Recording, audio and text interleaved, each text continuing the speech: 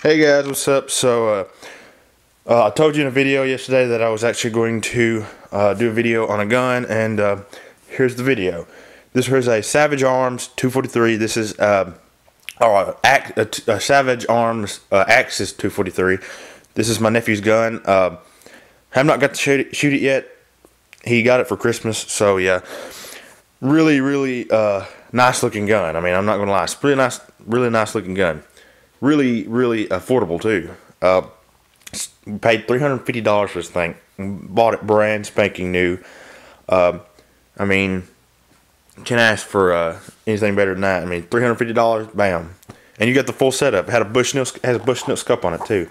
So yeah, today we're actually gonna go shoot it, get it sighted in, and I'm actually gonna video some of that. So yeah, I hope you stay tuned for that. But right now I'm gonna just look at some of the features on this gun. So first of all, you got the shock pad, of course. I don't know really why you wouldn't need one on here, but I mean, an old kid's gonna be using this, so it's all right. This is not a youth model, by the way, either, but it is really small. If I put my 300 Win Mag up beside this thing, my 300 Win Mag dwarfs this thing. I mean, it's pretty big. My 300 Win Mag is pretty big, and this is pretty small. But yeah, it is pretty small. But I like that. I like how short it is, And by the way, this right here feels real nice when you grip that. So yeah, there's a positive on there. Also, all right, guys. Sorry about that. My finger's actually really close to the power button where it lays on the camera when I'm recording, and I accidentally smacked the recording button and it turned it off. But the grips on this gun, though, are amazing. I love the grips on the front right here. They have like little raised area. It's indented, first of all. I don't know if you can see that, but it's indented in, and you actually have little raised areas on here. You can put your fingers in between, and it gives you a good grip. And I really like that about this gun. Now, one of the things I do not like about this gun, though, is the bolt. The bolt, for one reason why I don't think I like it, is one thing, it's new. It's brand new. It has a rough bolt on it. But it's like real smooth halfway up, and about midway, you just really have to jam that sucker up. And I think that's because it's new, or it could be a safety feature. I don't know. Don't really know what that had to do with safety, but it might be. One thing I just want to point out here is your safety you can't turn off, or you can't put safety on when the gun's just sitting and there's no bullets in it. But when you actually inject a shell into the chamber, you then can turn the safety on. I don't understand that. How you can see, I pull it back real quick. Okay, I pulled it back. So you can see it did nothing.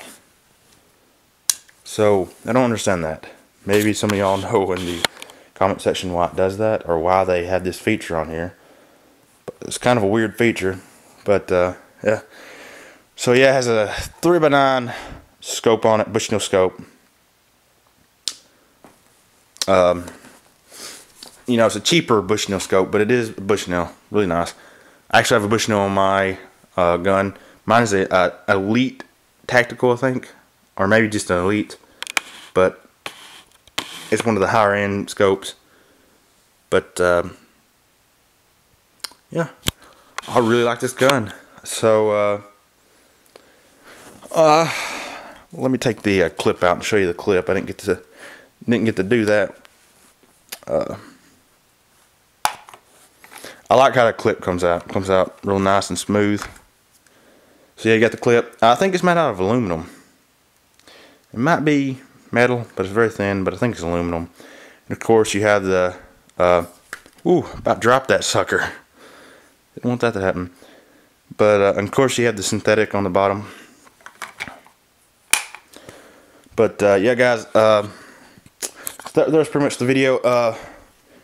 The video for me showing the gun anyway. Here in a minute, we're about to go shoot this sucker, and yeah, we'll be back here in a few minutes, and I'll talk about how it shot. So yeah, guys, hope you enjoy this little bit of us shooting the gun, or my nephew anyway. So yeah, guys, I'll be right back here in a few to finish out the video with the gun. Here you go.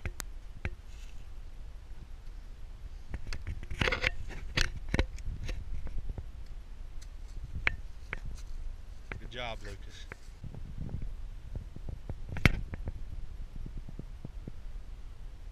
Push it forward.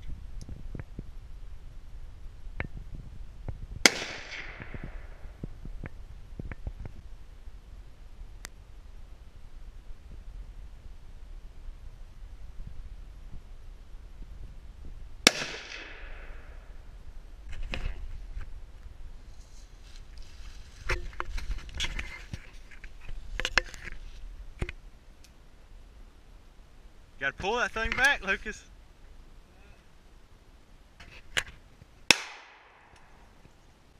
Sorry, pull it in there.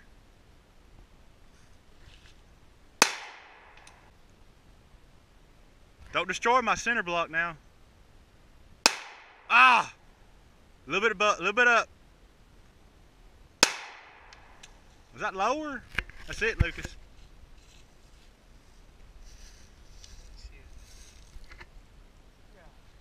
About hit the center block though. Yep.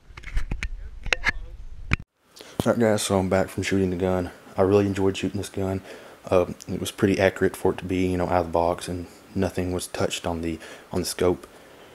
Really nice shooting gun, really liked it. My nephew liked it, of course it's his gun, so it was good that he liked it. And yeah, altogether, really nice shooting gun.